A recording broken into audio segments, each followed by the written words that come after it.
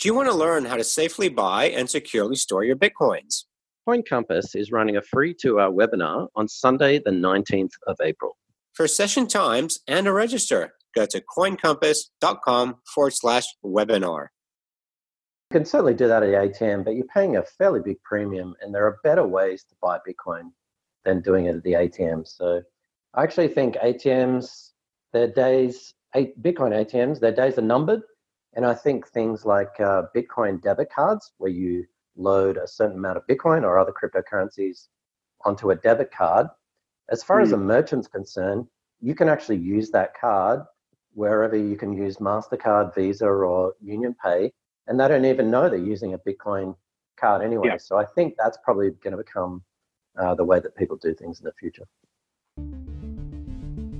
This is the Bitcoin Basics podcast with your host Ferris, that's me, and Gordon from coincompass.com. We're Bitcoin advisors and educators supporting business and individual investors to safely buy, store, and control their private keys, Bitcoins. This podcast is strictly educational and is not intended to be financial, investment, or legal advice. Full disclaimer in the show notes and at the end of this episode. Well, good morning, good evening, good afternoon, good night, whatever time you may be. This is day 6 of 30 Days of Bitcoin with your host Ferris, that's me, and Gordon from Coin Compass. Now, we are at 8:07 Greenwich Mean Time, and we also give you the blockchain. Gordon's just given me what block we're at, but I've already forgotten it. Gordon, can you fill us in, please?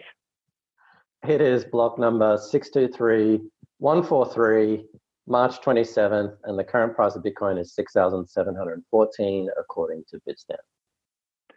Great, and thank you for everyone joining in. What this 30 Days of Bitcoin about is we're basically asking anyone who wants to know anything about Bitcoin, you can submit a question to coincompass.com/ask and submit a question and we will answer it.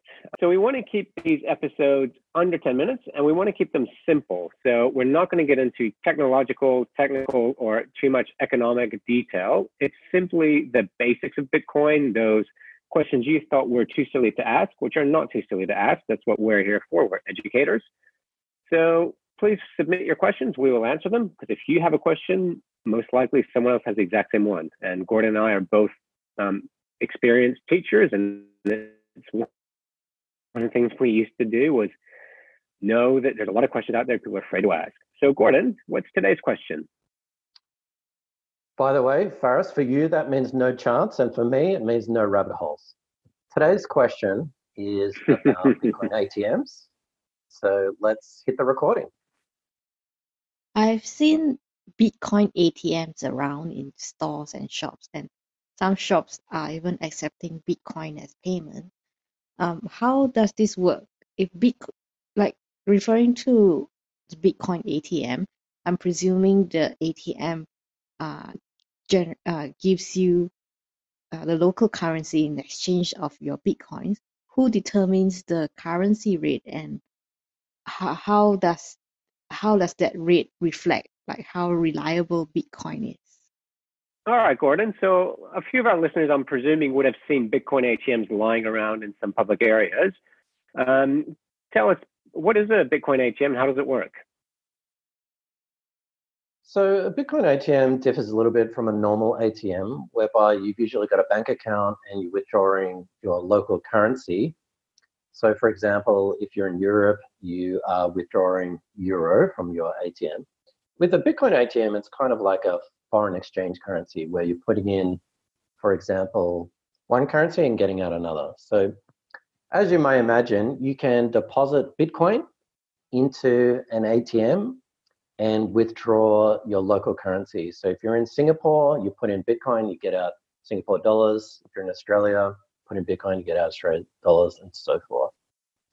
And you can also go the other way around. So you can deposit your local currency. So for example, if I'm in Canada, I could put in Canadian dollars into the ATM and get Bitcoin out. I deposit local currency like Canadian dollars, and that tops up my Bitcoin. Usually you can't do both from the same ATM. You're either withdrawing Bitcoins or depositing Bitcoins, not both, because there are several issues around that. But all I could do is perhaps go through an example of how I've used ATMs in the past. And I've actually been quite surprised. They're actually fairly simple and intuitive to use. So the Bitcoin ATM that I used was actually in Singapore. So I went up to the Bitcoin ATM, I selected withdraw cash because I have some Bitcoin and I want to get out local Singapore dollars, the local currency.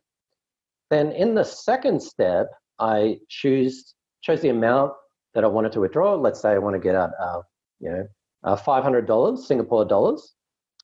And then 3, what I have to do is I have to be able to send Bitcoin to the ATM. And the way that you do that is from something that's called a Bitcoin wallet, which is basically just software on your mobile phone. And so I've got Bitcoins on my mobile phone through this software called a Bitcoin wallet. And what I do is the ATM has already printed a receipt. And that receipt has the amount of Singapore dollars that I'm withdrawing. It had the amount of Bitcoin, for example, 0.05 Bitcoin, and it had a QR code. So what I did with my mobile phone, Bitcoin wallet, is I scanned that QR code, that receipt, and so my Bitcoin wallet knows where to send the Bitcoins to, which is the Bitcoin address of the ATM. I simply click send on the mobile wallet, and Bitcoin is not instantaneous, and we won't go down the rabbit hole of anything like that, but it took around about 5 to 10 minutes for the Bitcoin ATM to receive that. Once it received that, it actually sent me an SMS with a separate code. I think from memory, it was a 6-digit code. And there are other people using the ATM as well. And then what I did is I went up to the ATM again and punched in that 6-digit code, and out magically popped some Singapore dollars. Stay informed with the state of Bitcoin and blockchain developments, news, and a comprehensive summary of price movements from technical and fundamental analysts with the Coin Corner monthly newsletter at coincompass.com/newsletter. While you're there, check out all our social media, video guides, ebooks, and webinars at coincompass.com/free. So, Faris, you've used Bitcoin ATMs. Is that your experience, or you've got something different to share? No, absolutely. It was a bit nervous to begin with when I first did it, but exactly, you just very simple. Show you very clear instructions, and it took about 10 minutes, and you get a text when it says your funds are ready. So no, it was very intuitive, as you say. Now, the question also asks about the currency rate and how that rate reflects how reliable Bitcoin is, or how that's determined. Yeah, I really like this part of the question. And it's actually a very easy comparison to make, because when you think of currency, so if you're traveling around, and you see this a lot in Asia especially, is that local merchants will sell you the local currency. So in Thailand, you can buy Thai baht, and they'll actually have, like petrol stations do, just their rate out the front of the shops. And the rate is never exactly the same. So it'll be a different rate everywhere you go. So you can shop for a better rate to exchange your US dollars or Australian dollars into Thai baht. Well, it's the same with Bitcoin ATMs. The rate is determined by the ATM itself. So if Bitcoin is trading at 6,600, they might sell them to you at more expensive rate than that, because they'll make their money in the difference. That's how they operate. They don't charge fees like regular banks do. They don't charge you a fee for opening an account. They don't charge you a monthly fee. They just make their money in the spread. So how reliable is Bitcoin? Well, everyone's doing it. So your regular bank does the exact same thing. So what is the spread you're talking about? Oh, thanks, Gordon. So a spread is the difference between what they're selling you and what you're buying from. So for example, like you said, with that Bitcoin ATM, I could sell my Bitcoins to the ATM for 6,500, but if I wanted to buy Bitcoins, it'd be 6,700. So that difference, that $200 difference, is called the spread. So, and regular banks do this as well. Like the Australian dollar, you might see trading somewhere at 70 cents to the US dollar, but the bank's not going to sell it to you at 70 cents. They're going to sell it to you at 67 cents. And that's the spread. That's the difference that they make. But on top of that, a regular bank will charge you a lot more fees. So Bitcoin is very reliable because they don't charge you the fees, but there is still a spread involved, as with other currencies.